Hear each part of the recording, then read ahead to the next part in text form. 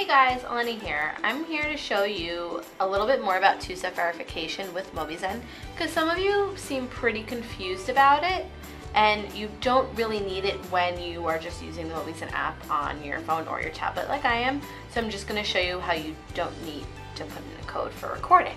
So I can just open up the Mobizen app, and I have my list of recordings there because I was playing around with that earlier. So here you have the two-step verification button.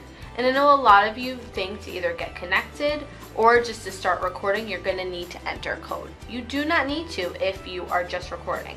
The only reason you need a two-step verification code is if you are connecting your device to your PC to mirror it or your Mac and you're doing it wirelessly, so either through Wi-Fi or 3G LTE.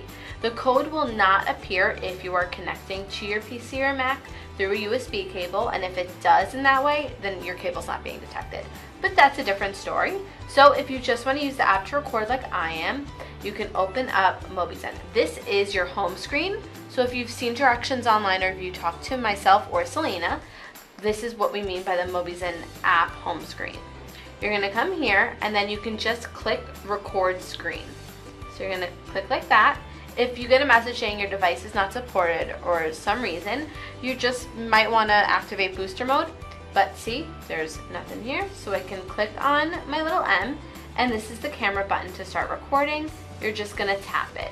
And now I'm recording, so I'm just gonna leave my screen like this because I'm not really showing you anything. And then I can stop it, and you're gonna get a little message that says your recording is complete. When you wanna get rid of the M widget, you need to drag it. Sorry, struggling a little bit over here. You're going to drag it down to there. You can only drag it there if you've already stopped the video. If you're trying to drag it and that little circle isn't highlighted, it means you haven't stopped your video or it hasn't stopped yet and it's still processing.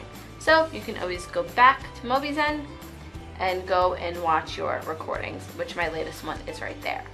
So just in summary, if you're coming here, you do not need to go to two-step verification, because it is only for connecting to your PC or your Mac.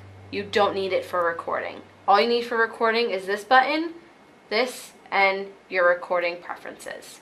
And that's it. If you have any questions or comments, let us know below and we'll get back to you. Thanks for watching.